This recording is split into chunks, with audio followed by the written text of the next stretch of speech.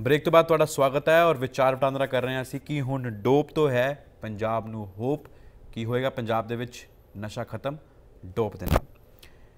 Dope test की सियासत पक रही है पंजाब दे विच, लेकिन असीं अपनी जिम्मेवारी निभाउंदे होए और तुसीं अपनी जिम्मेवारी निभाउंदे होए अपना दुख जिहड़ा वो साडे नाल रखदे हो और जिहड़े तुहाडे विचार ने तुहाडे नाल रखदे हो। एक लैटर असीं हैल्थ डिपार्टमेंट नूं लिखण जा रहे हैं और असी चाहते हैं कि इहदे विच तुसीं भी अपने इनपुट्स दो। असी इहदे विच खास तौर ते चीज़ां जिहड़ियां हाईलाइट कर रहे हैं कि जिहड़ी सिरिंज पंजाब दे विच विदाउट प्रिस्क्रिप्शन इलीगली बेची जाती है, सब तो पहला तो उहदे उत्ते नकेल कसी जाए और ताकि HIV और जिहड़े और बीमारियां उस तो भी निजात मिल सके। और सब तो वड्डी गल जिहड़े ड्रग एडिक्ट ने उन्हां नूं विक्टम जिहड़े विक्टम्स ने उन्हां नूं पेशेंट की तरह उन्होंने नाल बर्ताव किया जाए, ना कि वो कोई क्रिमिनल ने। और जिन्ने भी रिहैब ने उन्होंने मुड़ तो ओपन किया जाए, क्योंकि कई रिहैब जोड़े ने पंजाब दे विच बंद हो गए, या तो वो सरकारी कारणों कारण बंद होए या फिर कुछ होर निजी कारण हो सकते हैं बंद हो गए, या उन्होंने चलाने के लिए उन्होंने कोल पैसे नहीं है इस करके बंद हो गए, सरकार का खजाना खाली पे इस करके हो गए। There can be a reason, लेकिन वो प्राइवेट हॉस्पिटलों दे विच और पिंड दे जिहड़े फिक्रमंद लोग ने, चाहे वो पिंड दा सरपंच होण, चाहे वो MC होए या MLA होए उस हल्के दा, वो एक ना घट तो घट 2 या 3 जिहड़े ने रिहैब वो अपने हल्के दे विच जरूर मुहैया कराए। और सब तो वड्डी गल असीं लैटर दे विच लिखण जा रहे हैं कि जिहड़े तुसीं विक्टमां नूं फड़दे हो, जिहड़े पीड़ित ने उन्हां नूं तुसीं जेलां दे विच बंद ना करके उन्हां नूं तुसीं रिहैब दे विच लैके जाओ लॉन्ग टर्म, ताकि उन्हां दा उत्थे इलाज हो सके, ताकि उन्हां नूं एक नई पारी दी वो शुरुआत कर सकन, उन्हां नूं एहसास होए कि असीं गलत काम कीता। और जिहड़े सब तो वड्डे मगरमच्छ ने उन्हां नूं पब्लिकली लोकां दे सामने लैके आया जाए, और जिहड़े तुसीं ड्रग फड़दे हो उन्हां नूं साड़िया जाए पब्लिकली, और मीडिया के सामने बाइटा ना दे दी जाए, सिर्फ उन्होंने साड़िया भी जाए पब्लिक के सामने, यानी कि मीडिया के सामने तुसीं उन्हूं साड़ भी रहे हो। ਇਹ 2-4 चीज़ां असीं लिखण जरूर जा रहे हैं और एक रिक्वेस्ट होर कर रहे हैं कि इहदे विच तुसीं आई वॉश ना करो, लोगों के सामने ऐ ना करो कि डोप टेस्ट करा लो या फिर असीं ऐ कर रहे हैं ऐ कर रहे हैं, ए तर्क ना दो, इनू अमली जामा पहनाओ। तो अमली जामा पहनाउण दे लई असीं ऐ कुछ लैटर दे विच लिखण जा रहे हैं। तो मैं चाहता सीगा कि तुसीं भी अपने इनपुट दो, तुसीं चाहुंदे हो कि ए 2-4 चीज़ां होर असीं लैटर दे विच लिख दईए, और उस लैटर का जवाब भी मैं तुहाडे सामने जरूर लैके आऊँगा मुद्दे दे विच। फिलहाल मेरे नाल कॉलर जुड़ रहे हैं, जानने की कोशिश करते हैं कि वो इस मुतल्लक की कुछ सानू कहना चाहते हैं।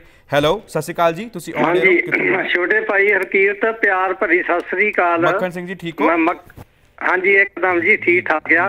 देखो आ जिहड़ी तुहाडी कुर्सी आ हजार तुहानू नसीब होए लखां जिद्दां हजारां च एक नूं मिलदी आ। जी जी जी जी जी जी जी तुसीं बहुत जिद्दां कहंदे असीं तुहानू मंनदे आ कि इह गल्लां चंगीआं तुहाडे वर्गिਆਂ नूं सुणाई जांदियां, नहीं तां बोली दे कर लईदा। जी जी जी जी जी जी देखो सिर्फ मैं 1.5 मिनट ही तुहाडा लैना। एक हुंदे बिल्ले, एक हुंदे बागड़ बिल्ले। जी जी जी जी ਇਹ ਰੱਤੀ ਤੁਸੀਂ ਗੱਲ ਨੂੰ ਸਮਝੋ ਇਹਦੇ ਵਿੱਚ ਕਿ ਬਾਗੜ ਬਿੱਲਾ ਵੱਡਾ ਜੰਗਲੀ ਬਿੱਲਾ ਹੁੰਦਾ। ਜੀ ਜੀ ਜੀ ਜੀ ਉਹ ਖੂਨੀ ਤੇ ਸ਼ਿਕਾਰੀ ਹੁੰਦਾ, ਉਹ ਵੱਡੇ ਦਿਲਾਂ ਹੁੰਦਾ। ਜੀ ਜੀ ਜੀ ਜੀ ਜੇ ਤੁਸੀਂ ਉਹਨੂੰ ਛੇੜੋ ਤੇ ਉਹ ਅੱਖਾਂ ਨੂੰ ਪੈਂਦਾ ਜਿੱਦਾਂ ਕੋਈ ਬਲੈਕ ਮਾਰਕੀਟ ਜਾਂ ਸੈਂਕੜੇ ਨਹੀਂ ਲੱਖਾਂ ਨੂੰ ਪੈਂਦਾ। ਜੀ ਜੀ ਜੀ ਜੀ कई बारी जद किसान कमाद वढ लेंदे ते बागड़ दा ठिकाना खुस जांदा।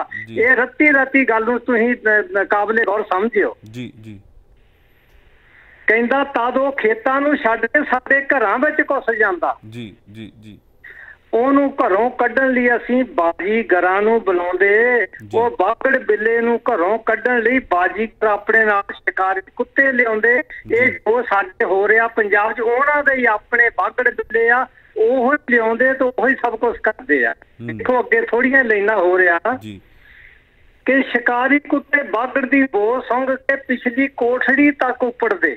ਜੀ ਜਿੱਥੇ ਬਾਗੜ ਬਿੱਲਾ ਲੁਕਿਆ ਹੁੰਦਾ ਉਸ ਥਾਂ ਨੂੰ ਉਹ ਕਰਦੇ।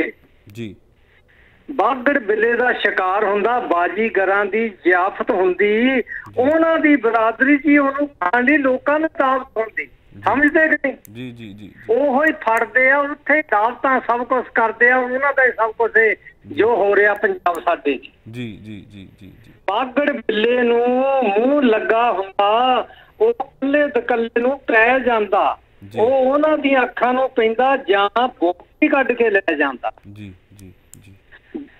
ਦੇਖੋ ਜਦ ਬੱਚਿਆਂ ਦੀਆਂ ਸ਼ਰਾਰਤਾਂ ਮਾਵਾਂ ਨੂੰ ਖਪਾਉਂਦੀਆਂ, ਜੋ ਹੋ ਰਿਹਾ ਪੰਜਾਬ 'ਚ, ਮਾਵਾਂ ਬਾਗੜ ਬਿੱਲੇ ਦਾ ਨਾਮ ਲੈ ਕੇ ਬੱਚਿਆਂ ਨੂੰ ਡਰਾਉਂਦੀਆਂ।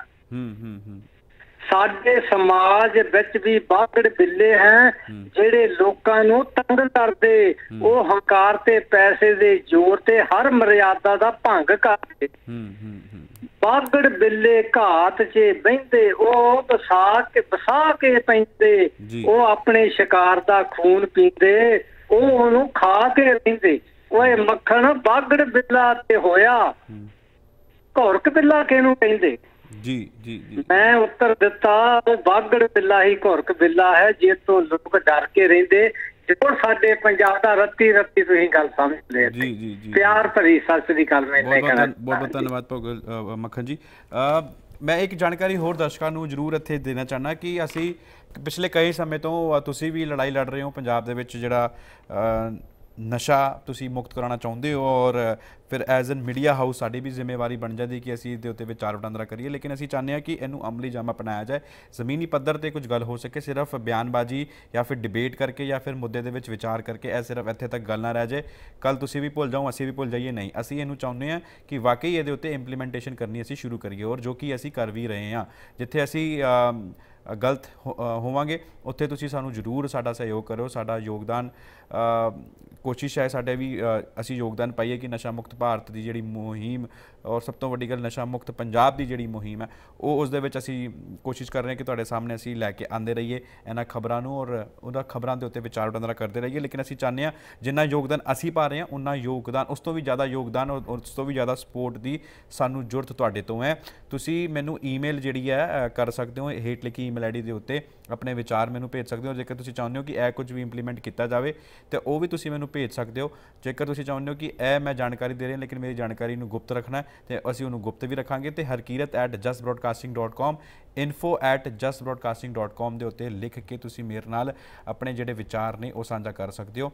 ਇੱਕ ਜਾਣਕਾਰੀ ਮੈਂ ਇੱਥੇ ਦੇਣਾ ਚਾਹੁੰਦਾ ਸੀਗਾ ਕਿ ਸਮੇਂ-ਸਮੇਂ ਦੀਆਂ ਸਰਕਾਰਾਂ ਬਦਲੀਆਂ, ਸਮੇਂ-ਸਮੇਂ ਦੇ ਜਿਹੜੇ ਪੰਜਾਬ ਦੇ ਮੁੱਦੇ ਨੇ ਉਹ ਬਦਲੇ, ਲੇਕਿਨ ਹੁਣ ਹਾਲ ਫਿਲਹਾਲ ਦੇ ਵਿੱਚ ਜੇਕਰ ਅਸੀਂ 15 ਸਾਲ ਦੀ ਗੱਲ ਕਰੀਏ ਤਾਂ 10 ਸਾਲ ਅਕਾਲੀ ਭਾਜਪਾ ਦੀ ਸਰਕਾਰ ਰਹੀ, ਉਹਨਾਂ ਨੇ 10 ਸਾਲ ਪੰਜਾਬ ਦੇ ਵਿੱਚ ਰਾਜ ਕੀਤਾ। ਹੁਣ ਕਾਂਗਰਸ ਦੀ ਸਰਕਾਰ ਹੈ। ਲੇਕਿਨ ਇੱਕ ਜਾਣਕਾਰੀ ਮੈਂ ਜਿਹੜੀ ਤੁਹਾਨੂੰ ਦੇ ਰਿਹਾ ਉਹ ਤੁਹਾਡੇ ਲਈ ਜਾਣਨੀ ਬੇਹੱਦ ਜ਼ਰੂਰੀ ਹੈ। ਸਰਕਾਰੀ ਜਿਹੜੇ ਅਫਸਰ ਨੇ ਉਹ ਉਹਨਾਂ ਦੀ ਪੋਜੀਸ਼ਨਸ, ਉਹਨਾਂ ਦਾ ਟ੍ਰਾਂਸਫਰ ਅਜੇ ਤੱਕ ਕਿੱਥੇ ਨਹੀਂ ਹੋਇਆ। ਉਸ ਤੋਂ ਬਾਅਦ ਜਿਹੜੇ ਪੁਲਿਸ ਆਲਾ ਅਧਿਕਾਰੀ ਨੇ, ਜਿਹੜੇ ਸੀਨੀਅਰ ਆਫਿਸਰਸ ਨੇ, ਉਹ ਅੱਜ ਵੀ ਉੱਥੇ ਹੀ ਡਟੇ ਹੋਏ ਨੇ ਜਿੱਥੇ ਉਹ ਪਹਿਲਾਂ 10 ਸਾਲ ਪਹਿਲਾਂ ਸੀਗੇ।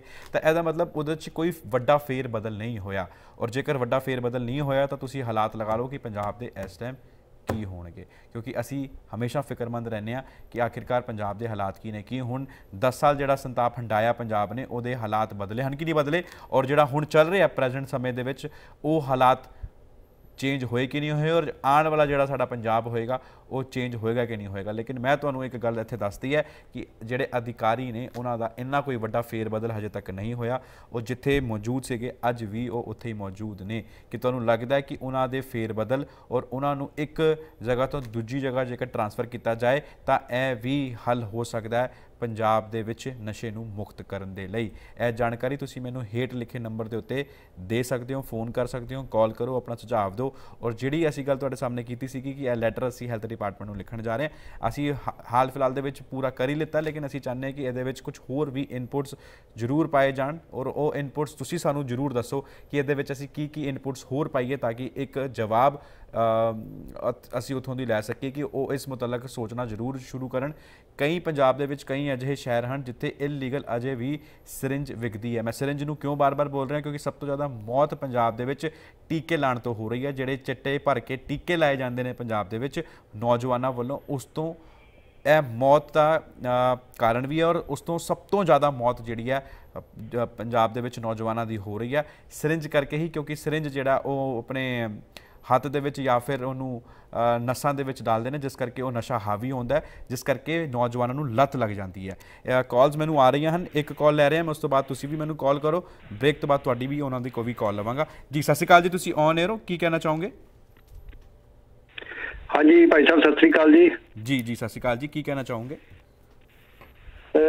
ਗੱਲਬਾਤ ਜਿਹੜੀ ਤੁਹਾਡਾ ਵਿਸ਼ਾ ਬਹੁਤ ਹੀ ਵਧੀਆ ਹੈ, ਲੋਕਾਂ ਨੂੰ ਜਾਗਰੂਕ ਕਰਨ ਵਾਲੀ ਤੁਹਾਡੀ ਬਹੁਤ ਹੀ ਵੱਡੀ ਸੇਵਾ ਹੈ ਜੀ ਜੀ ਜੀ ਜੀ। ਤੇ ਜਿਹੜੇ ਤੁਸੀਂ ਕੁਐਸਚਨ ਵੀ ਲੈ ਰਹੇ ਹੋ ਉਹ ਵੀ ਇੱਕ ਬਹੁਤ ਵਧੀਆ ਉਪਰਾਲਾ ਹੈ ਜੀ ਜੀ। ਪਰ ਇੱਕ ਚੀਜ਼ ਤੁਸੀਂ ਹੁਣੇ ਮੈਂਸ਼ਨ ਕੀਤਾ ਹੈਗਾ ਵਾ ਜੀ ਜੀ ਕਿ ਇਹ ਜਿਹੜੇ ਅਫਸਰ ਆ ਇਹਨਾਂ ਨੂੰ ਬਦਲ ਕੇ ਜਾਂ ਇਹਨਾਂ ਦੇ ਨਾਲ ਕੰਮ ਕਰਕੇ ਹੋਰ ਤਰੀਕੇ ਦੇ ਨਾਲ ਇਹਨਾਂ ਦਾ ਫੇਰ ਬਦਲ ਕਰਕੇ ਇਹਨਾਂ ਤੋਂ ਚੰਗਾ ਕੰਮ ਪੰਜਾਬ ਦੇ ਵਿੱਚ ਕਰਾਇਆ ਜਾ ਸਕਦਾ ਹੈ। ਜੀ ਜੀ ਜੀ ਜੀ ਜੀ। ਮੈਂ ਪਿਛਲੇ 7 ਸਾਲਾਂ ਤੋਂ ਲਗਾਤਾਰ ਨਸ਼ੇ ਦੇ ਉੱਤੇ ਜੀ ਕੰਮ ਕਰਦਾ ਰਿਹਾ, ਕੰਸਟੀਚੁਐਂਸੀ ਜਗਰਾਉਂ ਦੇ ਵਿੱਚ ਨਸ਼ਾ ਬਚਾਉਣ ਦੇ ਲੋਕਾਂ ਦੀ ਕੋਸ਼ਿਸ਼ ਕਰਦਾ ਰਿਹਾ। ਜਿਹੜੀ ਸਾਡੀ ਹਾਲਾਤ ਹੈ, ਇਹ ਜਿਹੜੇ ਅਫਸਰ ਹੈ ਜਿਹੜੇ ਵੀ ਇਨਵੋਲਵ ਹੈ ਕਿਤੇ ਨਾ ਕਿਤੇ 1% ਇਨਵੋਲਵ ਆ ਨਾ, ਜਿਹੜੇ ਇਹਨਾਂ ਦਾ ਪਤਾ ਲੱਗ ਜਾਂਦਾ ਹੈ they should dismiss ਕਿਉਂਕਿ ਉਹਨਾਂ ਨੂੰ ਰੱਖਣਾ, ਦੂਜੀ ਵੀ ਜਿਹੜੀ ਸਾਡੀ ਪਨੀਰੀ ਆ, ਨਵੇਂ ਮੁੰਡੇ ਆਏ ਆ ਉਹਨਾਂ ਨੂੰ ਵੀ ਗਧਲਾ ਕਰਨ ਵਾਲੀ ਗੱਲ ਹੈ। ਇਹ ਮੇਰਾ ਪੂਰਨ ਵਿਸ਼ਵਾਸ ਹੈ ਕਿ ਜੇ ਇਸ ਤਰ੍ਹਾਂ ਆਪਾਂ ਮੁੱਦੇ ਚੱਕਦੇ ਰਵਾਂਗੇ ਤਾਂ ਐਟਲੀਸਟ ਆਪਾਂ ਕਿਤੇ ਨਾ ਕਿਤੇ ਆਪਣੇ ਪੰਜਾਬ ਨੂੰ, ਆਪਣੇ ਸਮਾਜ ਨੂੰ ਚੰਗਾ ਬਣਾਉਣ ਦੇ ਵਿੱਚ ਯੋਗਦਾਨ ਪਾਵਾਂਗੇ। ਤੁਹਾਡਾ ਬਹੁਤ ਬਹੁਤ ਧੰਨਵਾਦ। ਹੋਰ ਮੈਂ ਸਮਾਂ ਨਹੀਂ ਲੈਣਾ ਚਾਹੁੰਦਾ। ਦਾਸ ਹੈ ਅਮਨਜੀਤ ਸਿੰਘ ਖਹਿਰਾ, ਮੈਂ ਪੰਜਾਬੀ ਦਾ ਨਿਊਜ਼ਪੇਪਰ ਯੂਕੇ ਦੇ ਵਿੱਚ ਰਨ ਕਰਦਾ ਜਨਸ਼ਕ। ਜੀ ਜੀ ਜੀ ਜੀ ਜੀ। ਖਹਿਰਾ ਜੀ, ਅਸੀਂ ਵੀ ਦਰਖਾਸਤ ਕਰਦੇ ਹਾਂ, ਅਸੀਂ ਵੀ ਤੁਹਾਨੂੰ ਰਿਕੁਐਸਟ ਕਰਦੇ ਹਾਂ ਕਿ ਨਿਰਪੱਖ ਪੱਤਰਕਾਰਿਤਾ ਤੁਸੀਂ ਕਰਦੇ ਰਹੋ, ਲੋਕਾਂ ਨੂੰ ਜਾਗਰੂਕ ਕਰਦੇ ਰਹੋ, ਵਧੀਆ ਲਿਖਦੇ ਰਹੋ ਔਰ ਵਧੀਆ ਲੋਕਾਂ ਨੂੰ ਸੁਣਾਉਂਦੇ ਰਹੋ ਤਾਂ ਕਿ ਇੱਕ ਜਾਗਰੂਕਤਾ ਜਿਹੜੀ ਆ ਉਹ ਪੈਦਾ ਹੋਏ ਔਰ ਕਿਤੇ ਨਾ ਕਿਤੇ ਜਿਹੜਾ ਹੱਲ ਹੈ ਉਹ ਕੱਢਿਆ ਜਾ ਸਕੇ। ਇੱਕ ਬ੍ਰੇਕ ਲਈ ਰੁਕ ਰਹੇ ਹਾਂ, ਬ੍ਰੇਕ ਤੋਂ ਬਾਅਦ ਜਦ ਵਾਪਸ ਆਵਾਂਗਾ ਹੇਠ ਲਿਖੇ ਨੰਬਰ ਦੇ ਉੱਤੇ ਕਾਲ ਕਰੋ ਔਰ ਦਿਓ ਤੁਸੀਂ ਵੀ ਆਪਣੀ ਪ੍ਰਤੀਕਿਰਿਆ।